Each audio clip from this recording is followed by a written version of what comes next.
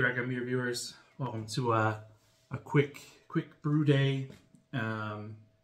Yeah, so I'm going on vacation. I've got this is the weekend before I start my summer vacation, and we're not. The wife and I are just staying around Denmark, and gonna work on the brew house, gonna work on the house, you know, the boring house. And yeah, so I wanted to brew a real quick, just dead simple pale ale to have for my vacation, my lawnmower beer, my laying in the sun, lazing around beer.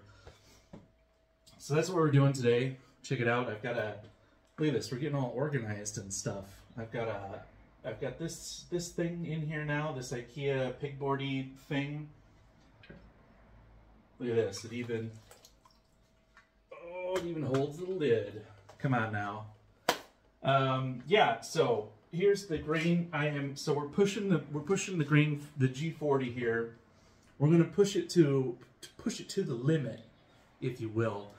We're doing a no sparge 30-liter finished beer.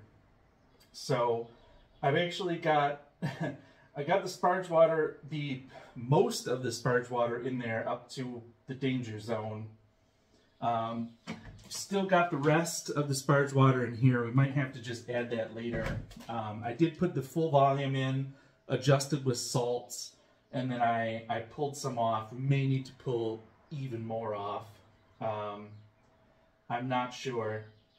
But right now, what we're looking at is it is going to be an oat malt pale ale. I found 2 kilograms of oat malt that I had kicking around from some plan I had for it. So this is 5.5 kilograms of pale ale malt, 2 kilograms of oat malt. Here you can see. Can you see in there? It's got those long grains. And then I had a little bag of Vienna malt that I threw in there. That was 900 grams of Vienna malt, and yeah, that's gonna be the pale ale. That's gonna be the entire grist. Pretty simple, bittering with Magnum, and then I'm gonna go into the hop freezer, and whatever American or New World hops that I find that catch my eye are all gonna just go in there, and then we're gonna keg ferment these two guys. So what we're going to do is we're going to hopefully end with 30 liters of beer.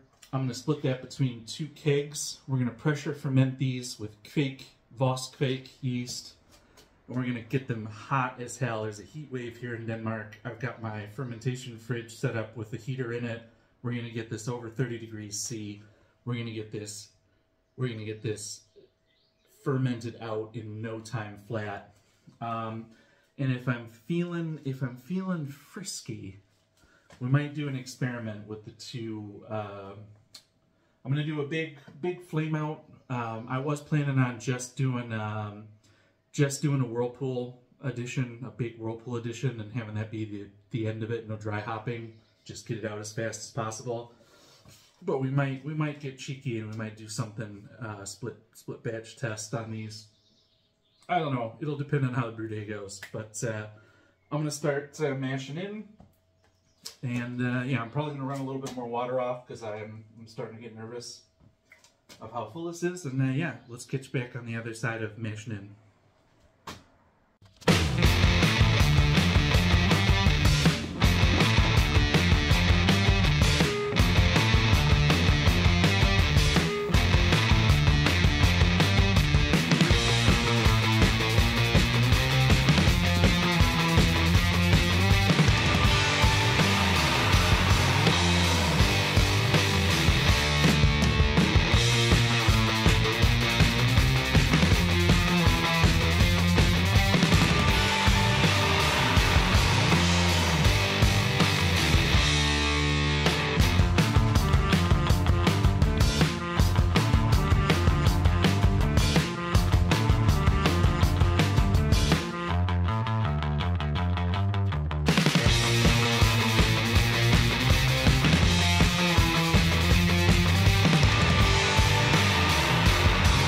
right, so we mashed in.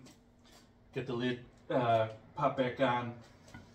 All right, I'm glad that I pulled about 7-8 liters out, because we are all the way up to the the holes at the top of the mash basket where the handle goes.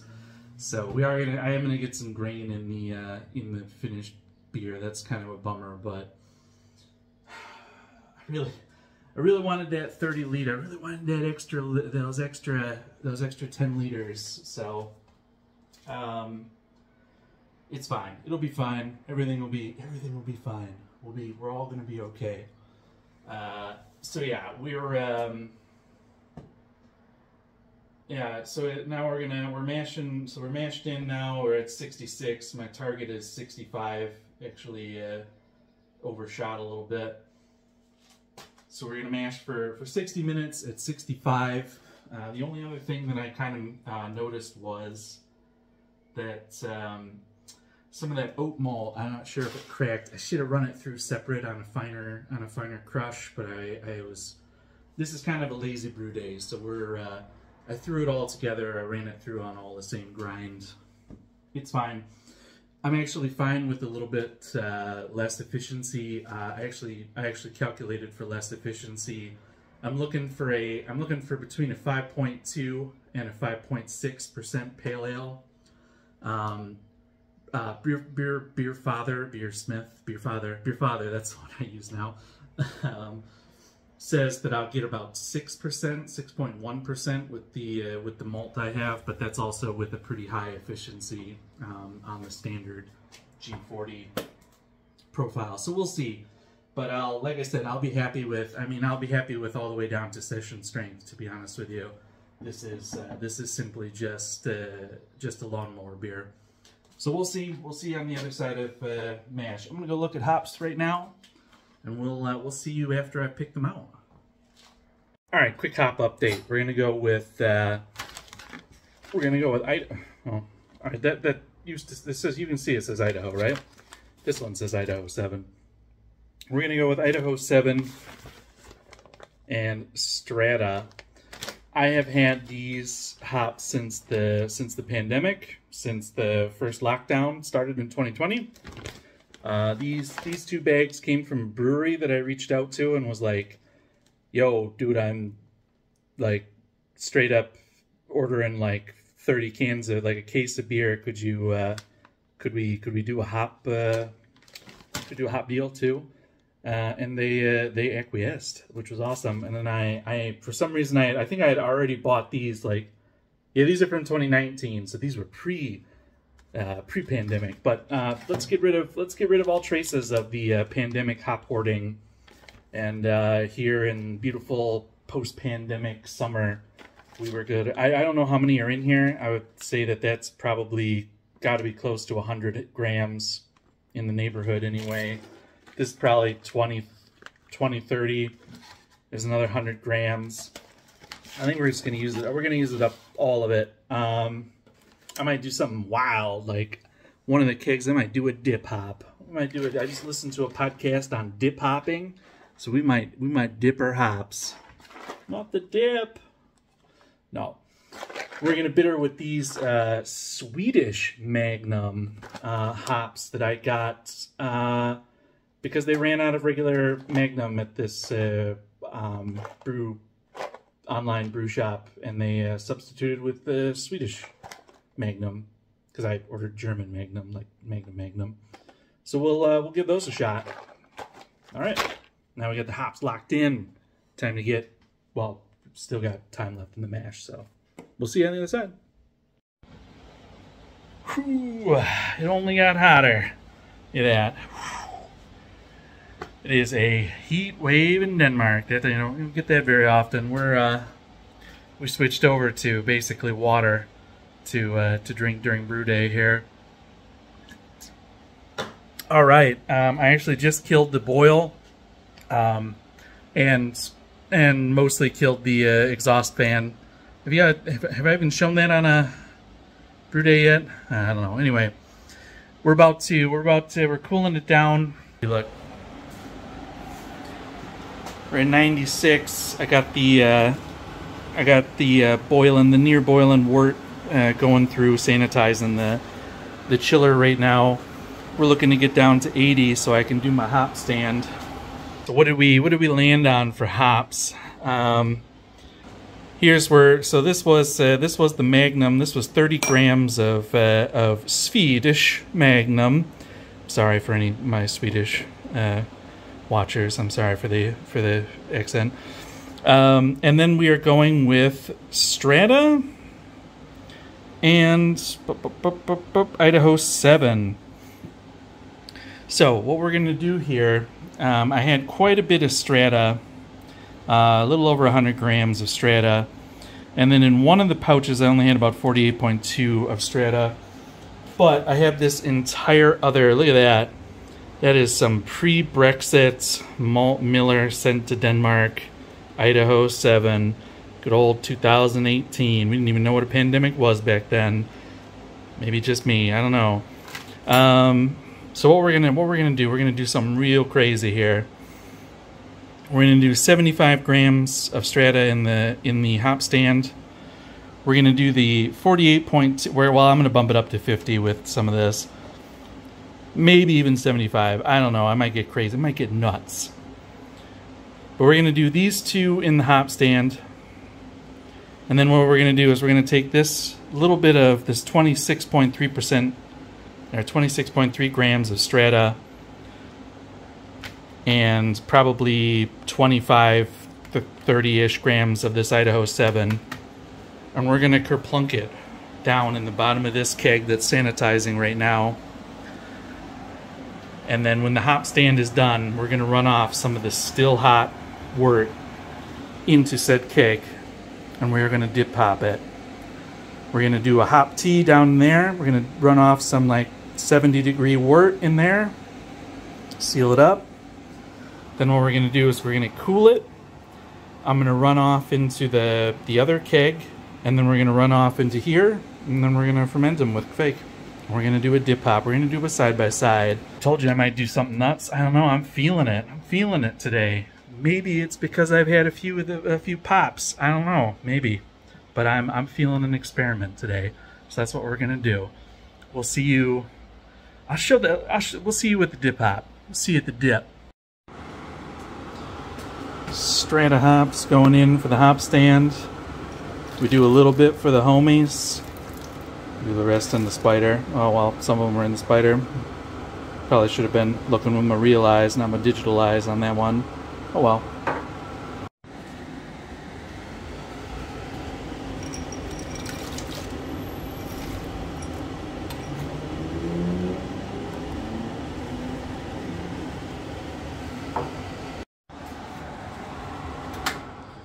So you may notice that something is missing.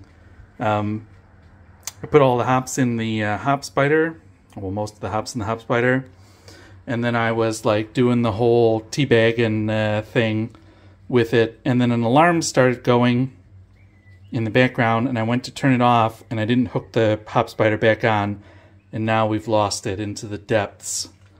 There's a down there is a hop spider somewhere lurking beneath the depths. We shall see how that goes. Oh, I can't ever have a perfect brew day. It's not possible.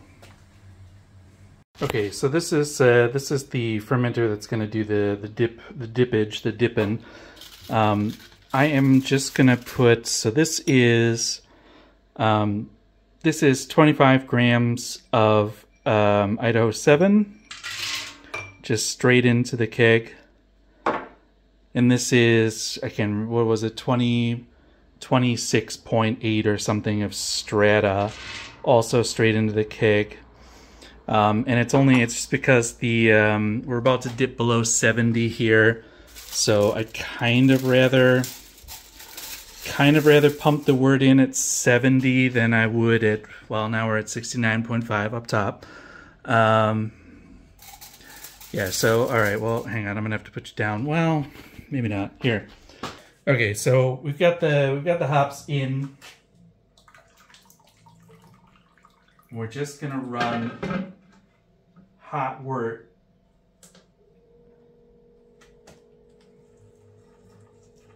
into the keg. So this is 69, 70 degree wort that we're running in here. And basically what we're doing is we're creating a hop tea in here. I'm gonna run like 3-4 liters, maybe 5 liters in. And what that's gonna do is that's gonna just kind of create a hop tea, and we're hopefully gonna get some flavors out of the hops that we wouldn't normally get even with the hop stand, a little warmer. But we'll see, because I'm going to do, the other one is not going to get this. The other keg is going to be just the same wort, just pumped in, cooled. So, all right, here we go. It's merging like the Kraken. All right, Rack and Beer viewers, welcome to, well, it's a few weeks later. When did was this 2 weeks? 2 weeks later. Yeah, 2 weeks. Turned this beer around pretty quick. Which is great because I'm on vacation right now from work, and I brewed this beer to drink during my vacation, and I'm drinking it during my vacation, so it was perfect. Absolutely perfectly planned. Yeah, so this is the Diphopped Oat Pale Ale. I can't remember how much I talked about it in the actual video. But this is a pale ale recipe made with pale ale malt, malted oats, and a little bit of Vienna. So I think it was like, five kilos of pale ale, 2 kilos of oat malt, and about a kilo of Vienna was the grain bill. So a pretty light grain bill. Was a 30-liter batch. It got split into 2 kegs. I fermented in the kegs. Wanted to pressure ferment, but one keg had a leak in the PRV, the pressure release thing, and the other one had a leak in the actual gas post. So neither one of them actually ever got pressure, but whatever. They fermented, not under pressure, but they fermented. I fermented them at about 31. They got up to about 32 degrees with Voss cake yeast. Ripped through them in. I mean, they were 80% attenuated in like 24 hours. Let them chill out around that at that temperature until the end of the first week. I think it was like Friday. And they were more than 100%. They were fully fermented out by 4 days later. Then I started to just crash cool them, and I crash cooled them for about 4 or 5 days. Then I put them on gas, and now we're drinking them. Like less than 2 weeks later. It's about this is Monday, so yeah, this is 15 days after brew day. Which I could have had it done earlier, but I did a little bit of an extended cold because I was going to serve them from the actual fermenting kegs, just for shits and giggles. But they were split. One of the kegs got a dip hop, so it got an extra. Oh crap! I haven't gone back and looked at that, but I'll try and put it on screen or down in the bottom how much extra hops it got. Yeah, let's take a look at them. So here they are. Totally didn't steal those glasses from a festival. I'm sorry. So here they are. This is the Diphopped one in my right hand, and this is the non-Diphopped. So this went into the fermenter. With just the big Whirlpool edition, cooled it to 80, put the Whirlpool edition in, then cooled it down, put it straight in the fermenter. This one got the Whirlpool edition, but I ran off about 3 liters into the keg of about 90 degree wort, maybe 85, around that, and made like a hop tea inside the keg. Then I ran the rest off into it. So that's the Diphopped one. Obviously no noticeable real. This one is a bit hazier, but it's also on a different tap. I've got this on my like faster pouring tap, which I think is the only reason they're a little bit different colored. But they've got a nice orange color, chill, nice little bit of chill haze. I've been yapping at you, so the head's kind of knocked down, but they've got a great head retention. That's that oat malt. Let's give. I'm gonna smell the non-diphopped one first. Kind of a flat, vague, pale ale type. Not a huge hop aroma, but you can definitely, I can smell a little bit of like tangerine, a little bit of like orange. I can smell some of the malt, maybe a little bit of kind of crackeriness, but it's got a nice little like very, very subtle hop aroma, very subtle fruity hop aroma, like fruit and orange. Now the dip hop, that's like night and day. It's pretty crazy. It was much crazier when I poured these uncarbonated. Before they were carbonated, when I just poured little samples of it, the dip hop one was insane. It had to have been the best aroma I've ever achieved in a beer. I messed up and I couldn't get the posts to lock in right, so it like sprayed me with beer and I smelled amazing for the rest of the night. But this one, very clear hop aroma. Much more of that tangerine, a good amount of a little bit of, there's a dankness to it. So this is Laurel and Idaho 7 hop, and I definitely get those in here. I get the Laurel has that little bit more of a kind of fruit salad, tangerine, like orange fruit salad, and the Idaho 7 brings a bit of dankness, a bit more, dank fruitiness. It's a really clear, really good aroma on this beer. Let's give this one a try. It's good. It's nice. What can I say? It's a very easy drinking pale ale, which is what I was brewing. That's what I got. This would be like your.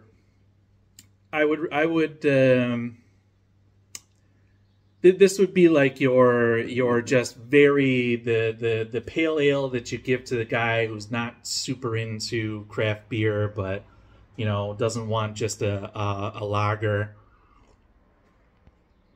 Super straightforward. I have had a million just like this before. Nice mouthfeel, very crushable. It's a decent beer. You get a bit of the malt, you get a bit of hops. The hops aren't very bright. They're just kind of blend in, kind of like when you get with a more aged beer, where the hops start to fade out. Decent bitterness level. Very, very, really good pale ale. This is probably going to become like my go-to pale ale recipe now, because I kind of like that. I like the very straight ahead ness of it. Let's try this one though.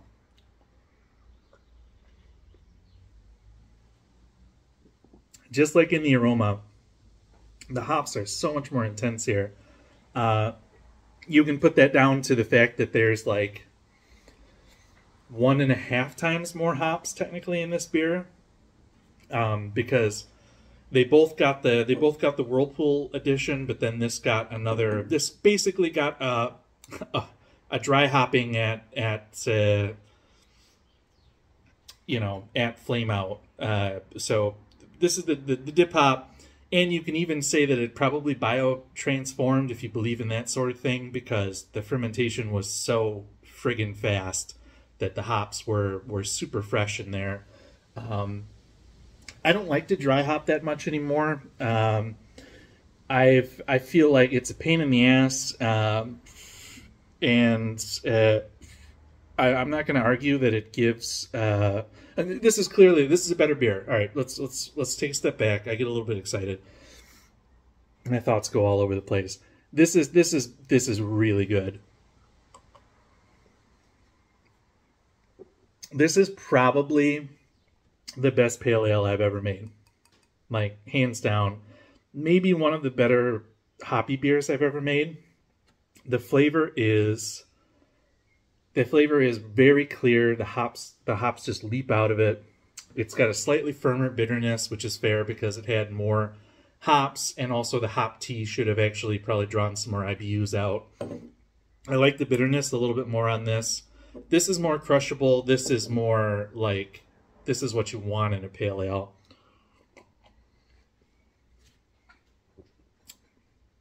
Yeah, firm bitterness, nice dank hop flavor.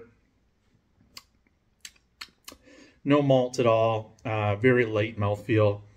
But the hops are just so much brighter in the dip hop than in the normal. And that's great because I don't like dry hopping. I don't like opening the fermenter after fermentation. I don't like messing around dumping hops in later. So for a lot of my beers, that's also one of the reasons I've stopped kind of making hoppy beers, and I just buy them because I'm always like, I'm never going to get to the point where I can make a hoppy beer that tastes as good, not without investing in some even more crazy equipment like close transfer stuff. I also feel like when I dry hop and when I make a dry hop beer, the beers go off a bit quicker. But this is exactly what I want to drink, super hoppy beer, and I made it without dry hopping, without having to open the. It's really cool. I would like to try it. I would like to try it like with this one with a dry hop and see if they can become like the same beer. But otherwise, I mean, this was so much easier than dry hopping too, because I just put the hops in the keg. I got the wort down to still hot but not like boiling. Put it in as the hop tea, then I chilled it down as normal, and then I put the beer on top of it. Less muss, less fuss. Didn't have to open the fermenter up, let it just ferment straight out. Maybe it's gonna get weird as it sits. I don't think it's gonna last long enough, but maybe it'll get weird as it sits on those hops. I was gonna transfer it to another keg, but my jumper thing got all messed up. That's a whole nother story. So I'm just basically serving it out of the fermentation keg because I want to drink it fast. But yeah, this method has possibilities. I'm gonna look into this some more. I don't know. Let me know. Anybody else tried dip hopping? If so, let me know if I'm crazy or not. But yeah, thanks for watching. I'm gonna let you guys go. And yeah, these are great. This is lawnmower, and this is just hoppy deliciousness. So check it out. Check out the recipe. Like, subscribe, smash beers. Smash beers. Later.